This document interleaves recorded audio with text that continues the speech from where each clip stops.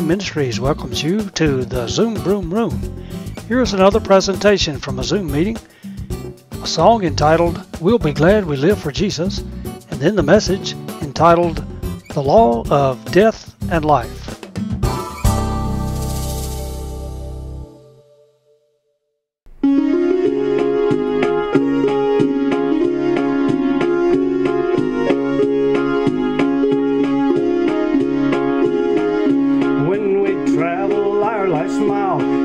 Says, "Well done, my child, and we'll be glad we live for Jesus." When the book is open wide and our name is found inside, then we'll be glad we live for Him. Then we'll be glad we live for Jesus. One endless day of perfect joy. Then we'll be glad we live for Jesus, singing and shouting, praising His name, standing in His presence will never be the same. Then we'll be glad we live for Him.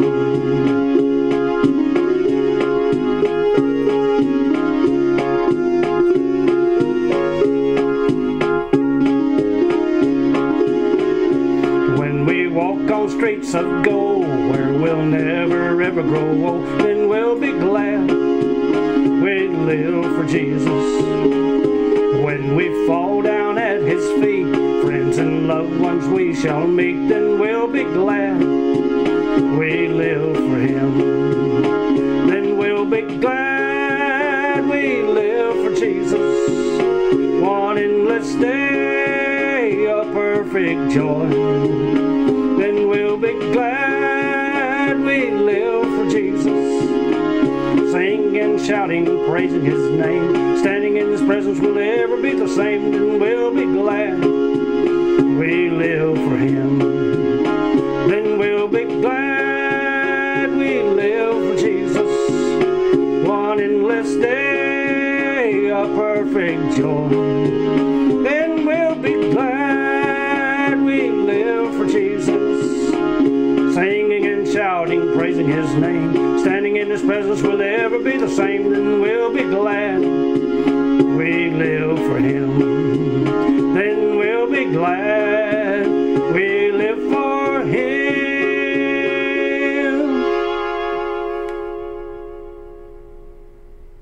Child of God, everything's gonna be all right. I got a feeling everything's gonna be all right. We'll be glad that we live for Jesus. We'll be glad that we trusted in Him. I know we're already glad, but on that day, we'll definitely be glad that we live for the Lord. The doctor enters the room and he says, "I got good news and bad news. Which one do you want to know first?" We say, "Well, give me the bad news in case it's really bad, and then it'll even out, I'll cushion it with the good news." So we ask for the bad first, hoping to cushion it with the good news in the end. And that's why we're saying for our subject this time, the law of death and life. Instead of saying the law of life and death, we're saying the law of death and life. We say the law of death first, presenting death first and then life. In Romans chapter 8, verses 1 through 4, "There is therefore now no condemnation to them which are in Christ Jesus, who walk not after the flesh, but after the Spirit." Condemnation is a word I was thinking about when praying and studying over this message. Condemnation has to do with guilt, has to do with shame, has to do with dread.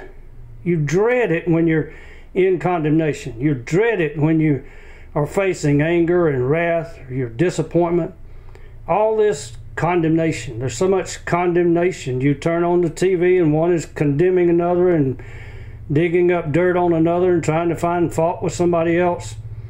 But the Scripture tells us that there is no condemnation to those who are in Christ Jesus. If you are in Christ Jesus, that means all kind of terminology. You're saved, you're born again, you know the Lord, you are a Christian. All these things you can put to it, but the thing is, you know the Lord, You're part of the family of God. You're in the family of God. When you live for Jesus, you got something to be glad about.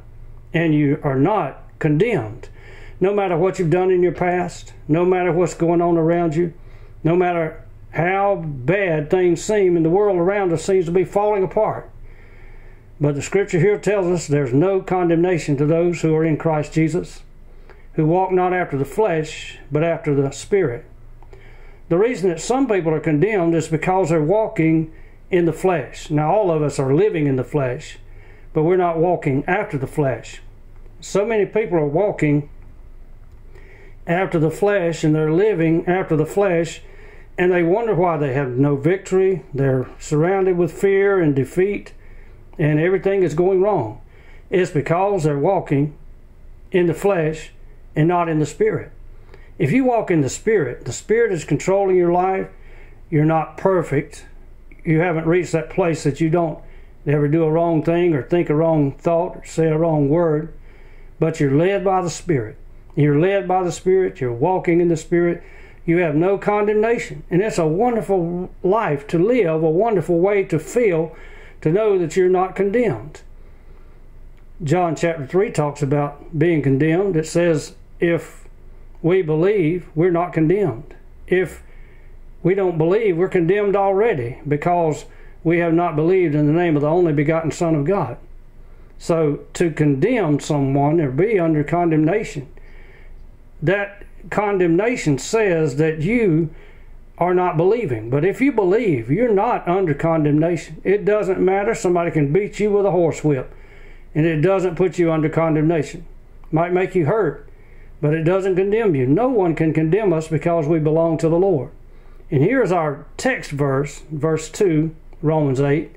For the law of the Spirit of life in Christ Jesus hath made me free from the law of sin and death. We're talking about the law of death and life. The law of the Spirit of life has made me free from the law of sin and death.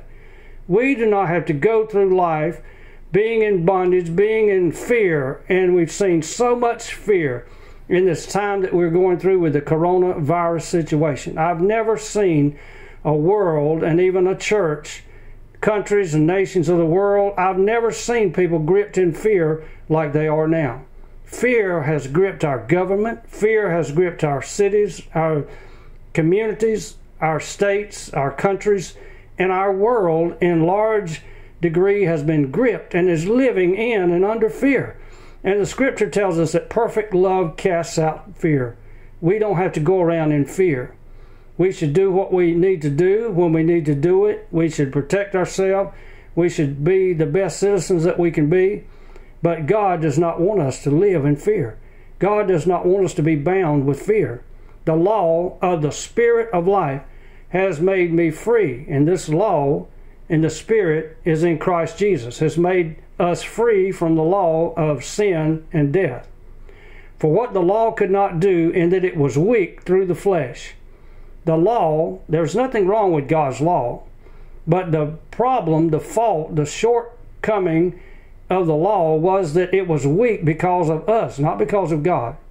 It was weak through the flesh.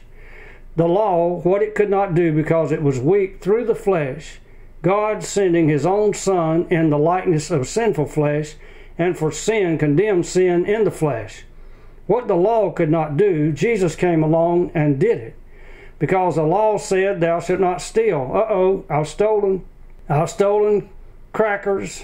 I've stolen those large fudge brownie bars out of the state school machines at night after taps and everybody goes to bed. I went in there and I put my hands up in that thing and I pushed them up. Brother Ken, don't tell me you know how to do this. I pushed those things up. You got the candy bars stacked on top of each other. I took my hands and I pushed them bad boys up, and I got me the one out of the bottom of them. Woo! Got me a fudge brownie. Eat that bad boy in the bed. But see, what got some of us caught was some of those guys had cracker crumbs in the bed, and when they started to make the bunk up the next morning, they had cracker crumbs all over the floor. And here comes the caretakers, house people, and say, what in the world are you boys doing? I know what you're doing. You've been in the machine at night. Sin done caught up with you. Be sure your sin will find you out. So whether it's stealing, or whether it's killing, or whether it's disobeying your parents, going against God, we've all come short and sinned and come short of the glory of God. What the law could not do because of all that sin and weakness.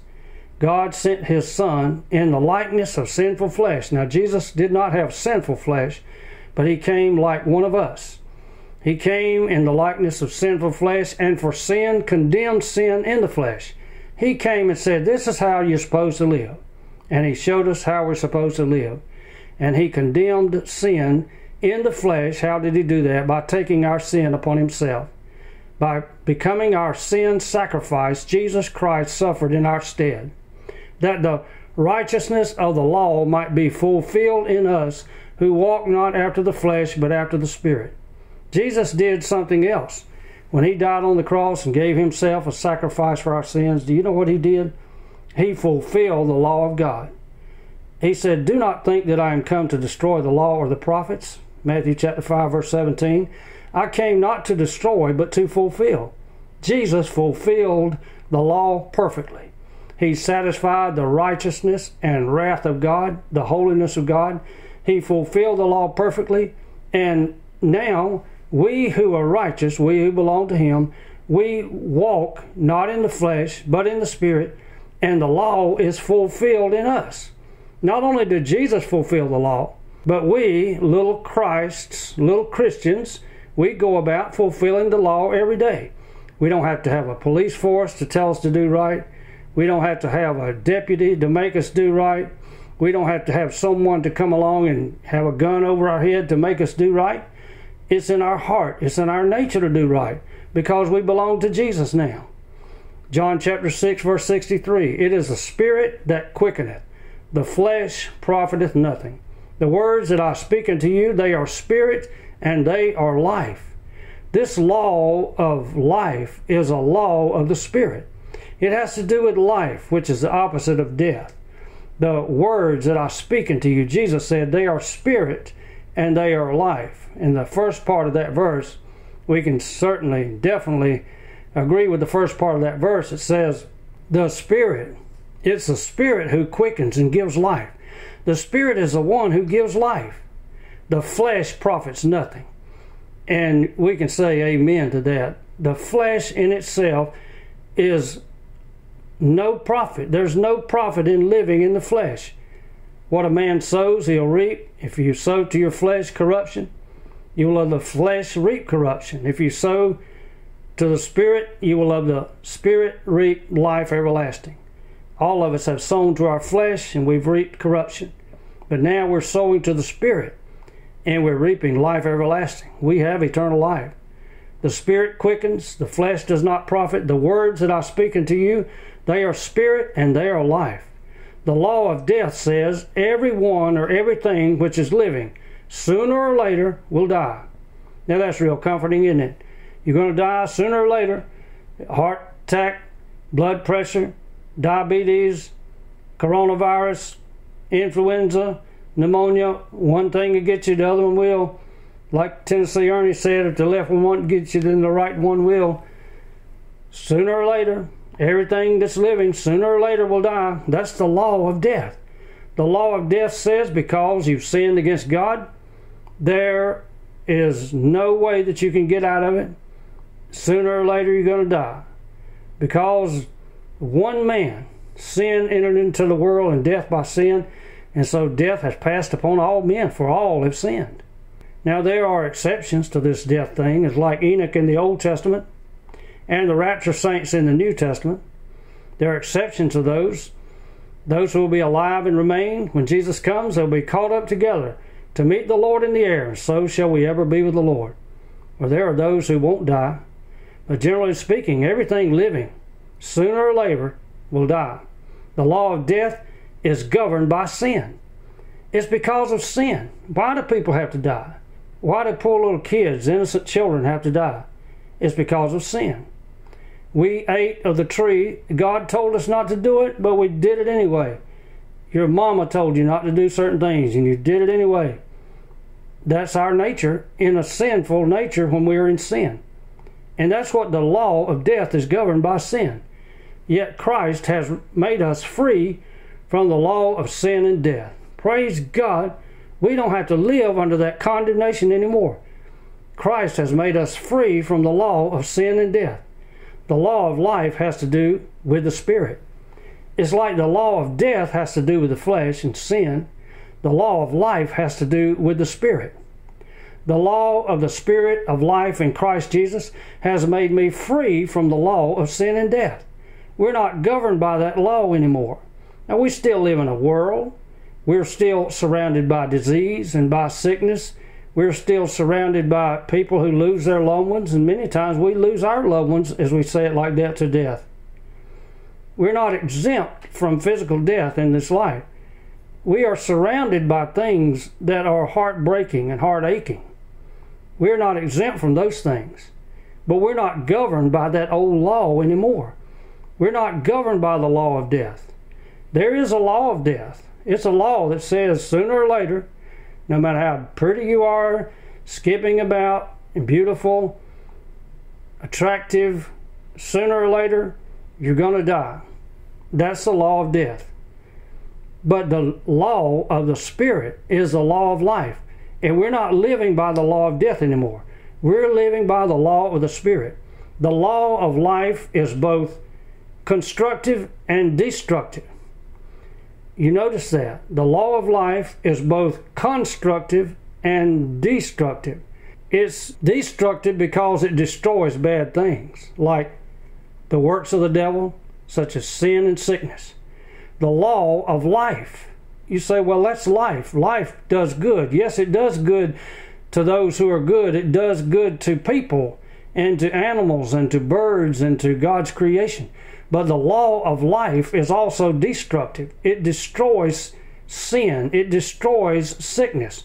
When Jesus came into the presence of one who was sick, one who was dying or even already dead, one who was blind, one who was lame, deaf or mute, couldn't hear or talk, when he came into their presence, what did he do? His Spirit of life destroyed. It didn't destroy them, but it destroyed the disease that was in them. And he said, rise and be healed. And they were healed. It's because of the Spirit, the law of the Spirit of life. The law of the Spirit of life is destructive. It destroys sin and sickness and bad things. It also is constructive. It brings about or creates good things like blessing, freedom, healing, and restoration.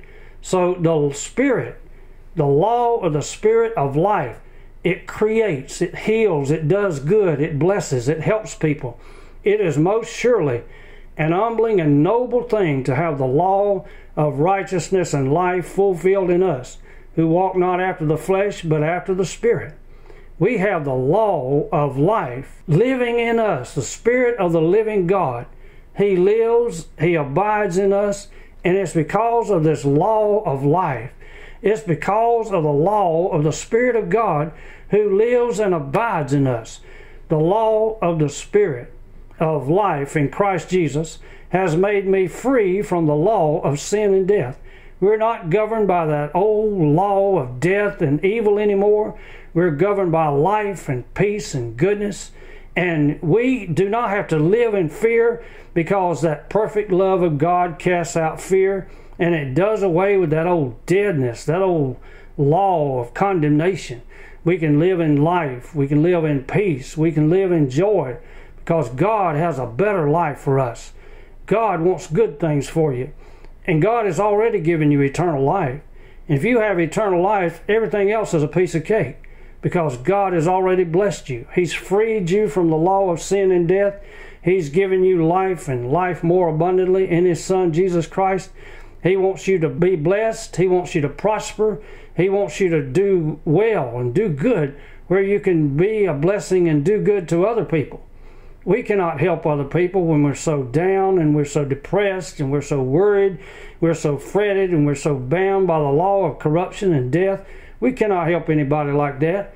But when we're set free by the grace of God, and we live not under condemnation, but we live in the Spirit of God, we can bless others, we can be a blessing to others, and the law, the Spirit of life in Christ Jesus makes us free from the law of sin and death. Father, I thank you for the opportunity to be in this Zoom room with these people tonight. I pray, Lord, that you'd bless us as we rejoice in our salvation and the fact that Jesus Christ has made us free from the law of sin and death. We're not bound by sin anymore, and we're not worried about death.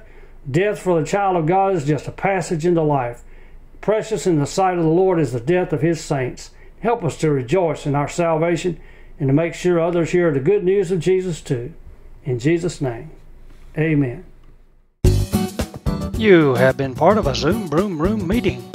Thanks for joining us. The subject has been the law of death and life. Make sure that you know Jesus Christ is your Savior and Lord. This has been a production of Tony Broome Ministries.